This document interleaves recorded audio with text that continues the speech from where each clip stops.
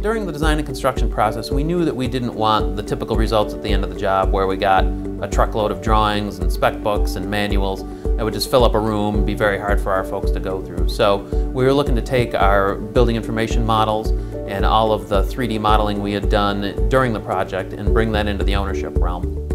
I'm Adam Troidel, Construction Manager with Maine General Medical Center. We completed the Alphons Center for Health in late 2013. It's a 640,000 square foot new regional hospital here in Augusta, Maine. We have 192 inpatient beds. We used integrated project delivery with a very large team on this project. That included Robbins & Morton and HP Cummings on the general contracting side, SMRT and TRO Jung Brannan on the architecture and engineering design, and then YouBim as our BIM to FM partner.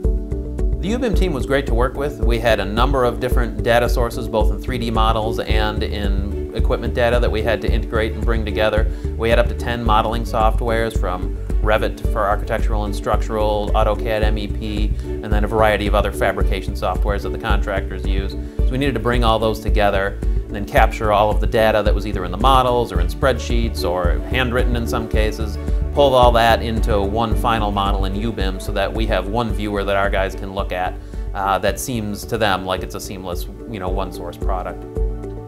We wanted a 3D viewer so we could dispense with the drawing portion of that, and then we also wanted to integrate that with our asset management system so we could track work orders and maintenance histories of all the items within the building. So we went with YouBim and their team. A very easy to use solution we felt would be able to go out to our frontline staff and get in the hands of the electricians, the mechanics, the plumbers, actually use at the point of work and save a lot of steps from going back and looking at those paper documents in the old way.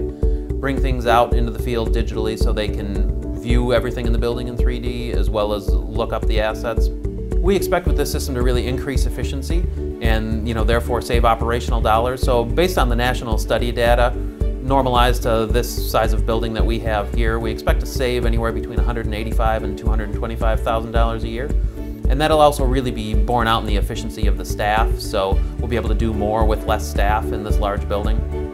A good example would be a tech going out into the field, looking at, say, an air handler in the field, and then needing to look up the performance data for that. So the air handler for us is just one asset, but it's obviously comprised of many parts and sections, so they can go and look into the owner manual, right online, see the PDF of that, and review the maintenance history of that item.